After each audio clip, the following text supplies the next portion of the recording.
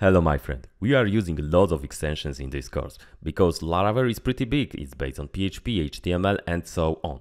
So in order to install all of them, it will take some time, but you can do it faster. All you need to do is click on the bottom left corner here and then go into the profiles and then go into the import profile and then name the profile that you gonna use. So for example, name my course Laravel course, right?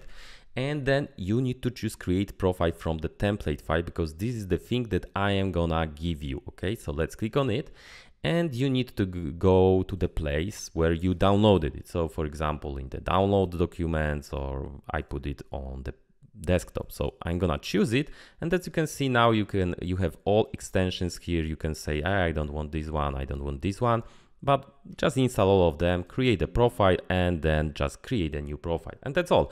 You're gonna have all the extensions installed automatically. This is pretty cool, right? However, if you want to see what's inside exactly, I'm gonna put a list of all the things that we are using in the next lecture manually, and then you can, also just add the extensions manually to your already created profile. Okay, that's on the lesson. Thank you very much.